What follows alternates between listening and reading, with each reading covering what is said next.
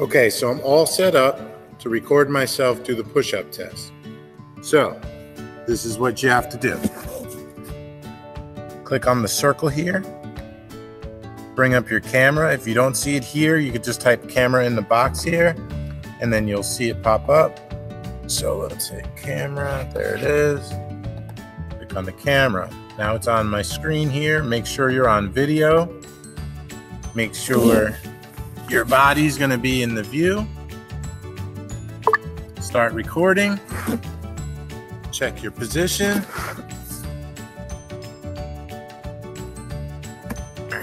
Very important that you get the ground, because I need to see that you're not hitting the ground when you go down.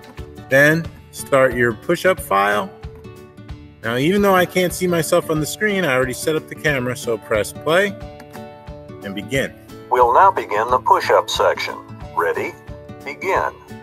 Down, up, 1, down, up, 2, down, up, 3, down, up, 4, down. So do as many as you can.